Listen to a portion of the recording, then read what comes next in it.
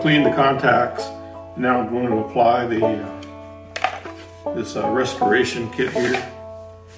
I've opened the bottle and this conductive adhesive here, and I'm agitating it, stirring it up a little bit. I can tell it has settled to the bottom.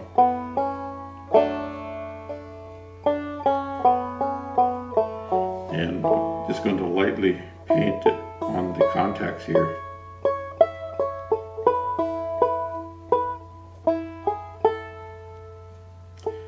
And let it dry about 20 minutes.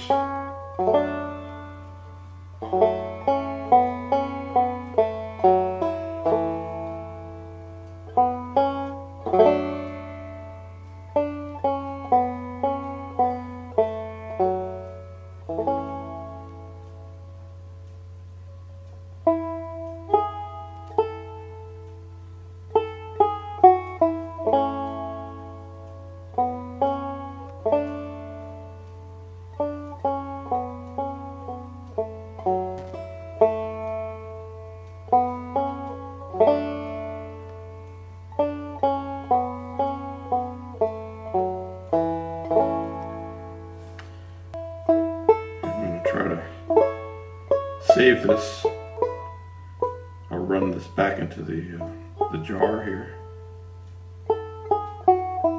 and now that I have it on the stick here, I'm going to use a stick to let me know when it's dry, and then I can put the cap back here.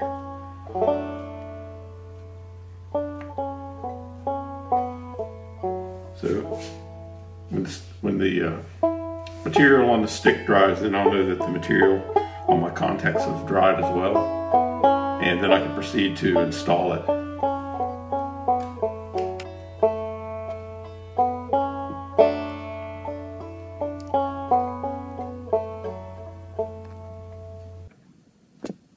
So the conductive repair has had a chance to dry, so I'm just going to test these out with a